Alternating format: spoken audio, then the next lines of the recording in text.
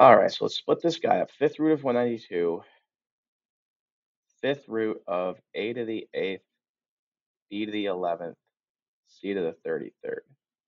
All right, so 192, I'm actually going to go and do this in here. So I'm going to do 192 divided by x to get my factors of 192, and then x to the 5th to get my fifth roots. All right.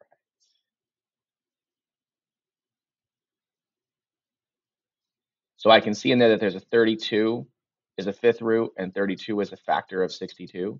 So it's 32 times 6. So this is fifth root of 32, fifth root of 6. That's not a 6. That's a 5 that I made halfway into a 6. All right, so there's that. Now that, I don't know if I could have done that in my head. All right, but I've got the calculator. All I got to do is use it. So then 2 fifth roots is 6. All right, so there's that. Then over here, I have a to the 8 fifths, b to the 11 fifths, c to the 33 fifths, which is a to the 1 3 fifths, b to the 2 1/5, c to the 6 3 fifths. Equals in there. And then let's put it down here. So it's going to be a to the first, b to the second, c to the 6th, and then a to the 3 fifths, b to the 1/5, c to the 3 fifths.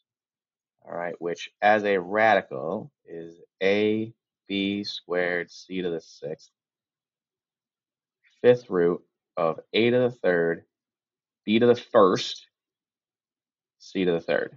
All right, and then I've got a 2 in front and all of that stuff in front, and a 6 underneath and all of that stuff underneath.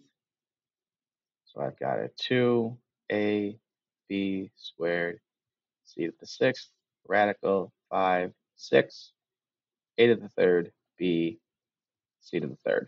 All right, again, ugly looking, but not impossible to do.